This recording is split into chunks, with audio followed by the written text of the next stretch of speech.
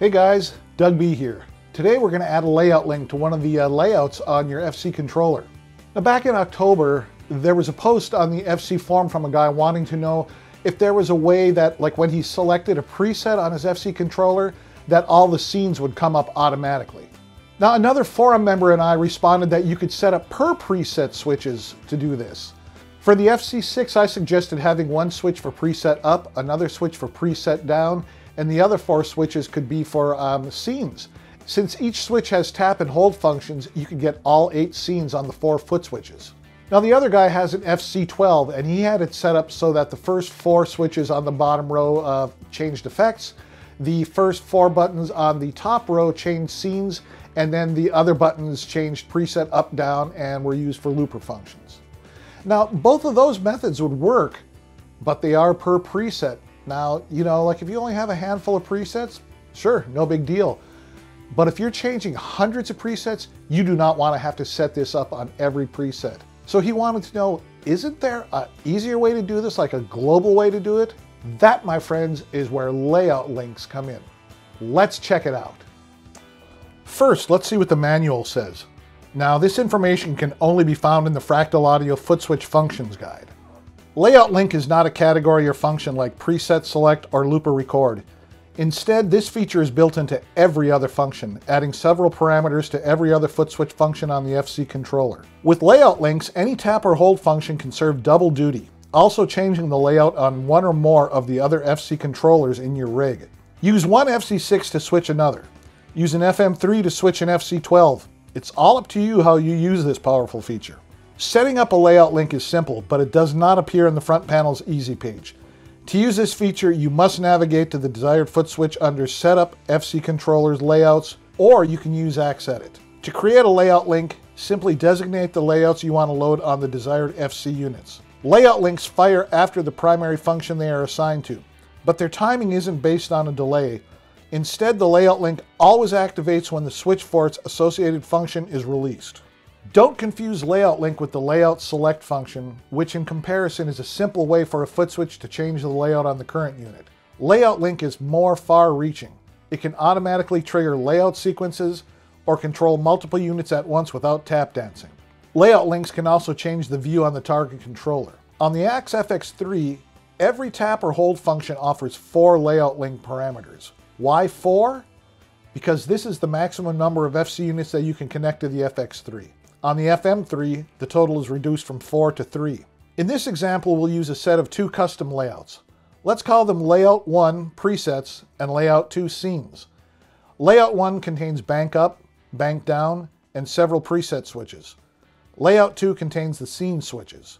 If we add layout links to the preset switches, then stepping on a preset foot switch will do 2 things. It'll select a preset and then change the layout. Now for this example, whenever we select a preset, the scenes layout will come up automatically. But how would you get back to layout 1? Well, there are many ways, but the easiest one that comes to mind would be to add a layout 1 switch right in layout 2. This could even be a hold function if real estate is scarce. Now the manual goes into detail about another example where you can control another FC controller from the main FC controller, but we're just going to stick with example 1. So guys, we're going to use Axe Edit because it is so much easier and quicker than the front panel. We don't need to set up any presets because we're going to be making changes to 2 of the layouts on the FC controller. So open Axe Edit and then click on FC Edit, which is right underneath Save. Now this brings you into the layout screen. Right now we're in the presets layout, and this is the first layout that we're going to modify. The number 1 switch is highlighted, and this is the first switch where we'll add a layout link. Over on the right it says Layout Links, and next to that is a button labeled Edit Links. When we click on it, it brings up the Layout Links Layout 1 Switch 1 panel. There are options for 4 FC controllers, but we're only going to use FC1. Click on the box next to FC1 under Tap Layout. From here you can choose what layout you want to change when you press this foot switch. I'll choose Layout 2, which is the scenes layout. So what will happen is, if I choose the preset on switch number 1, it will select that preset and change to the scenes layout automatically when I take my foot off of the foot switch. Now we'll also want to add this function to the other preset foot switches as well, using the same procedure. So let's do that. We did 1. Here's number 2. Edit links. FC number 1. Layout 2. Close. Up here, edit links, FC number 1, layout 2, close, and then switch number 5, edit links, FC number 1, layout 2. All right, let's test it out. Let's try the Friedman preset here. And look at that, brings up the scenes.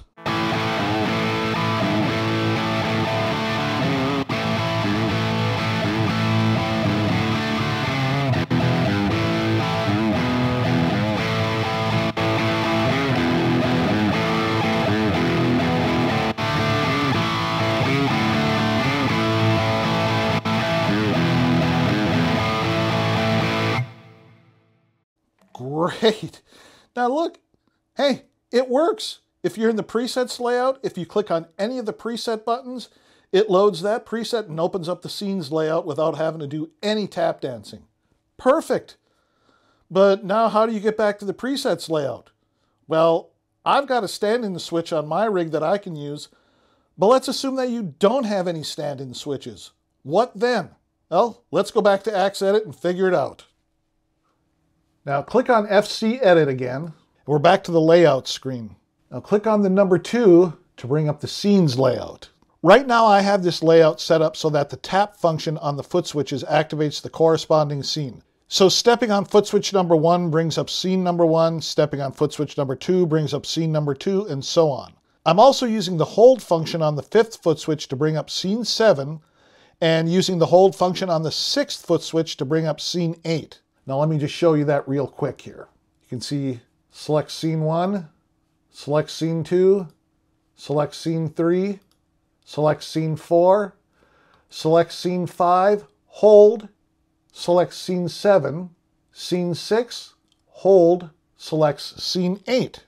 So we need to make 3 changes. We're going to use the hold function on the 4th foot switch to bring up scene 7.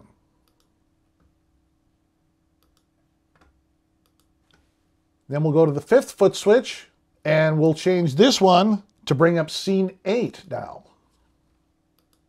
So now we've got 1, 2, 3, 4, 5, 6, 7, and 8. Now we click on this guy. We'll use the hold function here. We're going to change that to bring us back to the presets layout.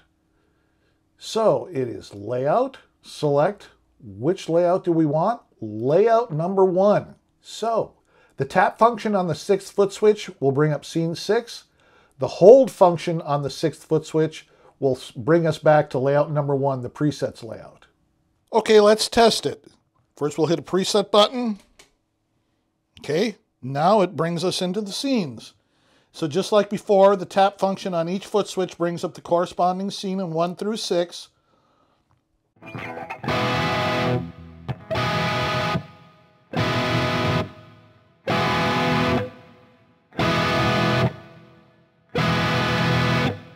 Okay, now holding down the 4th foot switch, that brings up scene 7.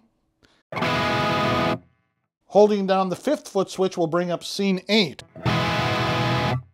Holding down the 6th foot switch brings us back to presets.